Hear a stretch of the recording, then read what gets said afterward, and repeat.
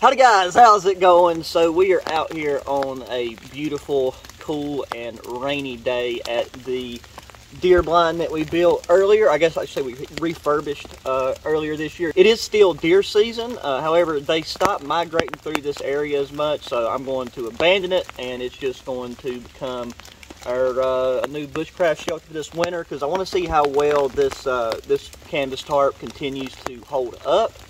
And I mean, as you've seen, whenever we first come out, we had a lot of heavy rain, and it weighed the tarp down, and and you combine that with the winds. So I got all of it, restrung out. It's taut now, and I was able to raise this wall by staking that corner out, which is good because this area right here is where we'll be laying. And if you noticed in the title, I put hypothermic conditions. That's for a reason, because the high for today is 55 degrees and the low for tonight is 39 to 40 degrees. And whenever it is this wet, I mean, like, especially like all the wood I could find is completely soaked through without getting into processing, like going deep into the wood processing and splitting it and all that good old stuff. So the moral of the story is you want to stay dry, or even at 50 and 60 degrees you can become hypothermic. Right now I just got on my really nice moisture wicking little Donkey Andy button-up shirt, nothing underneath it, and it was great for hiking in here with the poncho over, because the poncho does hold heat, moving around, setting everything up. But as you can see my breath. It's cool. Like now that I'm sitting under here, I'm going to have to take and pull out the let me get this light out. So I'm going to have to figure out how I want to hang this light, because I really like that at night. Comes in handy. But I got my one of my bearskin fleece hoodies. It's super thick, so it'll be really great. And then tonight we're going to be using one of my Ectos 100% wool king size blankets. Wool's great in conditions like this because it will retain body heat even if it gets soaking wet. And even though this is planned, I knew this was here, but I didn't know what condition it would be in currently, so I did bring an extra poncho with me just in case I had to rig something up. But then, as you've seen, I kicked this back wall out, surrounded that with rocks to keep that from catching on fire, but it's soaked through as well. So I got the fire going. It's not as much going to act as a heat source as it is to help dry things out. I mean, it does provide heat, and it feels really good to set beside it. Having a fire kind of helps take the chill out of your bones whenever it's this wet. Then one of the biggest challenges when it comes to fire, other than just getting it initially started, keeping on top of getting wood near your fire so that it can dry out, so once you put it on there, it won't take as long to catch. When things are this soaked through, if you wait till it burns down too low, I mean, once you have a nice bed of coals, you'll be good, but the rain is supposed to pick up in a little bit, and this is not, the fire's not covered. There's a good, about 6 inches between the edge of this and the fire, and this is an extremely heavy canvas, and it's soaking wet, so there's no worries about that. Right now I just got my gloves right here at the edge so the heat can start to dry those out, because those are soaking wet. And we'll also be able to use it to dry our boots out, because these are leather boots and they are waterproof, but once leather gets so saturated, it will start to kind of seep through. One thing that really helps with that is gaiters. These are my pipe trail gaiters. Y'all seen these in tons of videos already. They're still going strong, because whenever you got a poncho, protects pretty much everything, but when you're going through bush, grass, whatever, then the bottom of your pants legs will get soaking wet, and then it seems like they never want to dry out. So that helps. And then the other thing that I'm using for the second time, this is like the first time I've had them out in a heavy rain, which would help if you're wearing leather boots, is Pipe Trail also makes a pair of waterproof socks. So I got those on. They're breathable, but they're waterproof, so we'll see how those fare in the long run. Yeah, today's trip is really just about getting out here and enjoying the inclement eastern woodland weather, and just testing our skills out, continuing to try out the gear. There's no new gear today, just running the current stuff through the paces and having a good time.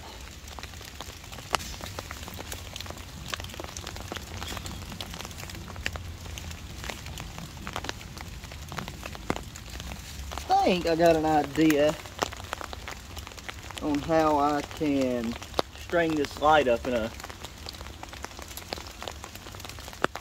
way that'll be useful later, as long as this jute twine doesn't get, like it doesn't cause any water to run down from there. There's a side support pole right here that I can tie to. And then we could run it up, to here. And I probably want it to hang about right there. So, tie a loop for the hook to hang on. Cool deal. If we need to, we could tie a drip line right at the head of the line.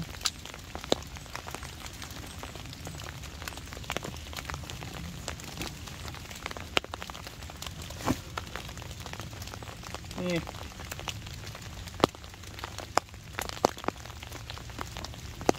It's a little looser than I would like. It, but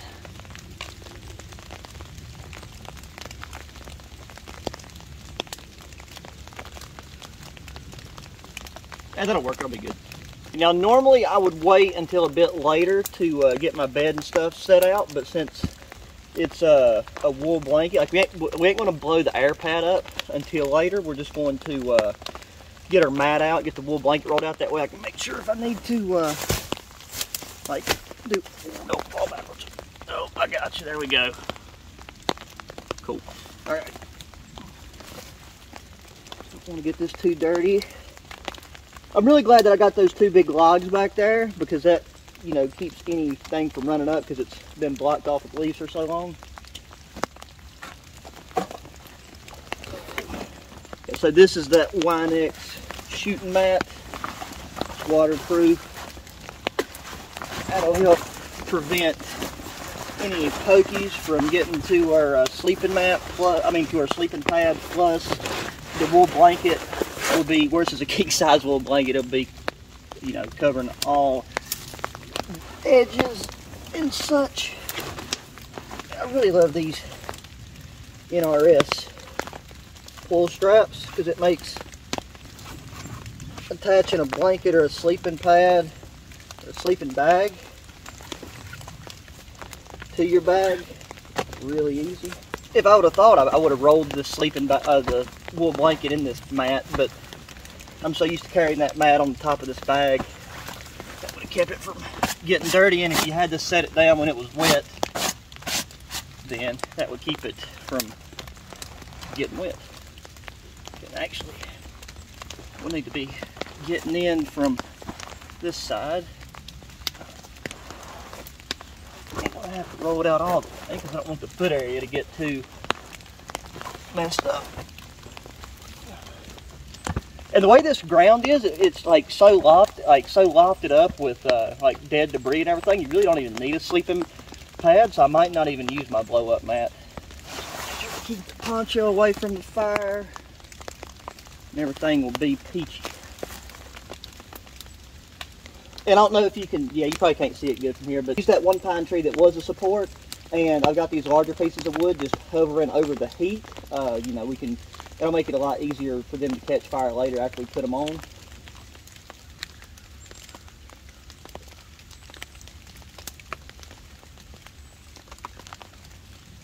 Alright, this is going to be probably the most difficult part, because now I've got y'all on the tripod under here with me, so I've let that die down a bit. Oh, now, as far as food goes, we got a delicacy today. Got some homemade barbecue and Mexican sauce. I'm really digging using this titanium lunchbox and then like having some pre-prep food in a Ziploc bag, because then it's really easy. Just take it out, warm it up, and enjoy. And then one reason why I want to, well, I don't want to burn, don't want to melt plastic on it. One reason I want to do this right at this exact moment is because I'm hungry, but also the rain is slacking off just a little bit right now. So before any potentially heavier rain comes through, there you go, look at all that goodness. I poured in the barbecue sauce into the bag before I come, so I gotta get it all nice and mixed up. I just hope that I put enough, but I mean, this barbecue's got really good smoky flavor to it regardless. Oh yeah, and I'm glad I remember. So this time I remembered to bring the Camping Moon grate. That'll help balance things out. There's plenty of heat coming off this to start warming it up. Move some of this stuff to the side. I can commandeer this seating position, still in the dry. I can probably get my, and to help heat things up, I can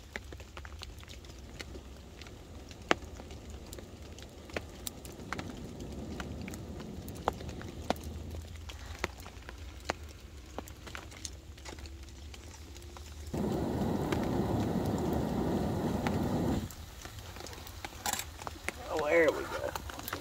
Don't need to cook it, just gotta warm her up. It's just a big old pan full of meat though, so it'll take it a second.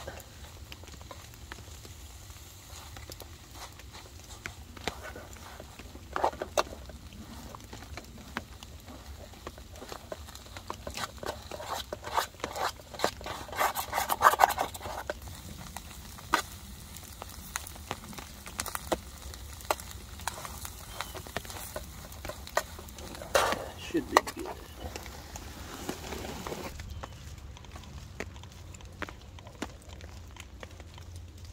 Let's take and where'd my water bottle go? Oh, I'm sitting on it.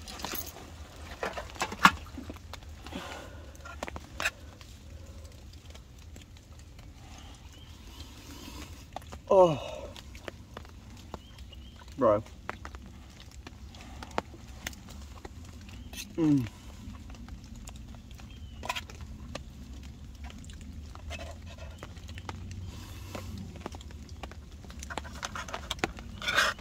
That is heavenly, bro. That is heavenly.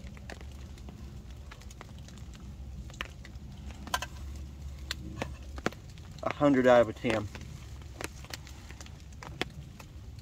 Oh, well, guys, I'm gonna take and finish lusting over this barbecue.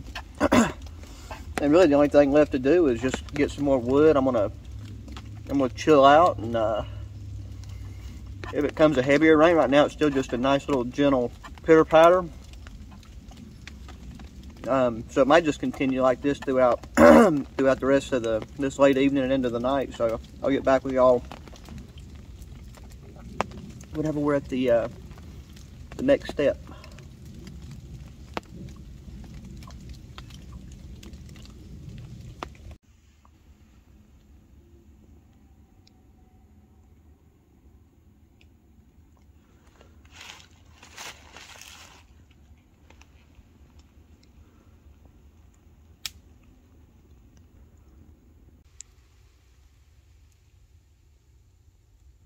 Oh, alrighty guys, so it is that time. It is time to hit the hay.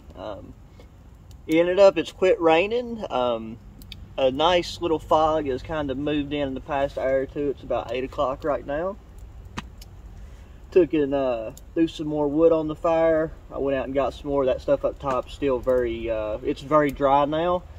Definitely got colder where I just kicked the fire up by throwing that stuff on there. I don't know if you can, if my breath will show up on camera or not, but like right now I could, like, if once I'm under the wool blanket, I don't think, like, I'm only gonna be able to use one layer and keep this on, but like I would like to have this on and you know, go ahead and kind of warm up the layer of the wool blanket that I'm going to be under. So I'm going to have at least 2 layers of this wool blanket underneath me where it's a king size. So I'm going to go ahead and show you guys kind of how I'll be situated. I got to scoot this down at the foot and fold it over. That's the only thing you won't see, but that's not a complicated process. I just got to figure out this fold.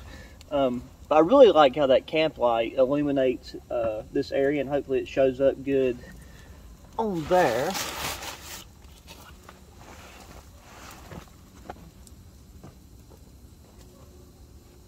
The way I had it the first time at the very beginning, what it was the right way, because where it's double folded over to have the opening on this side, we need it here.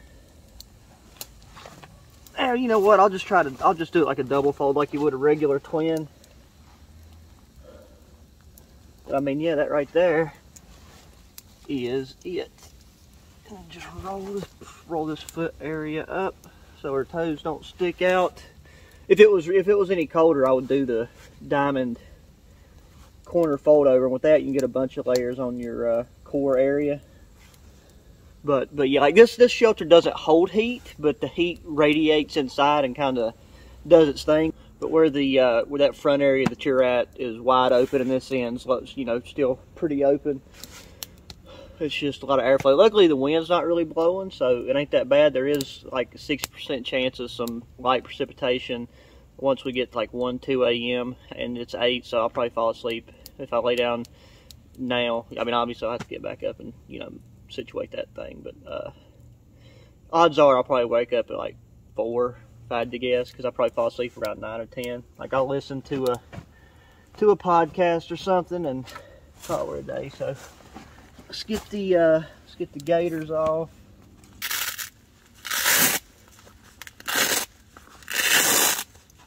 The thing I'm curious about is these waterproof socks.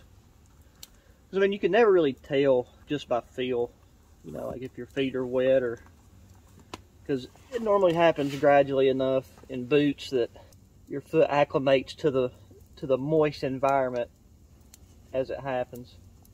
I will say they're very comfortable. Like nothing to knock on the comfort so far.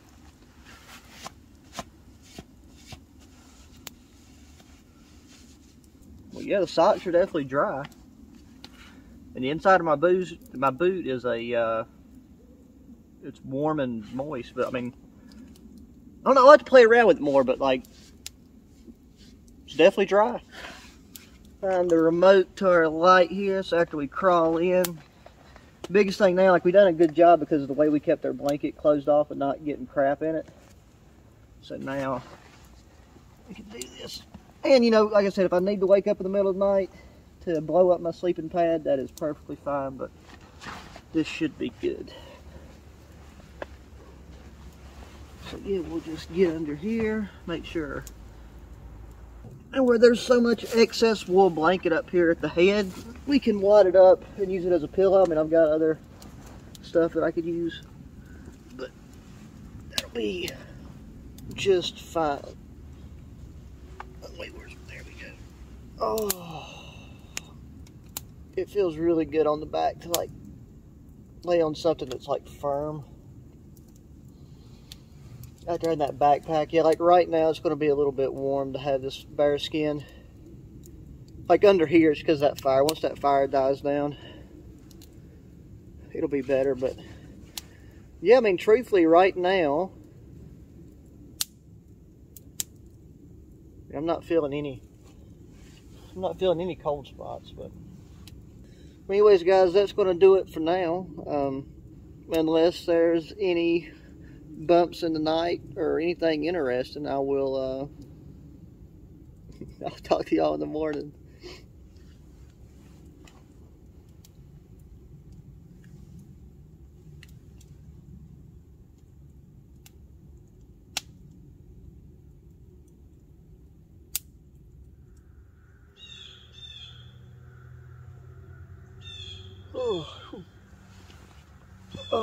Good morning, guys.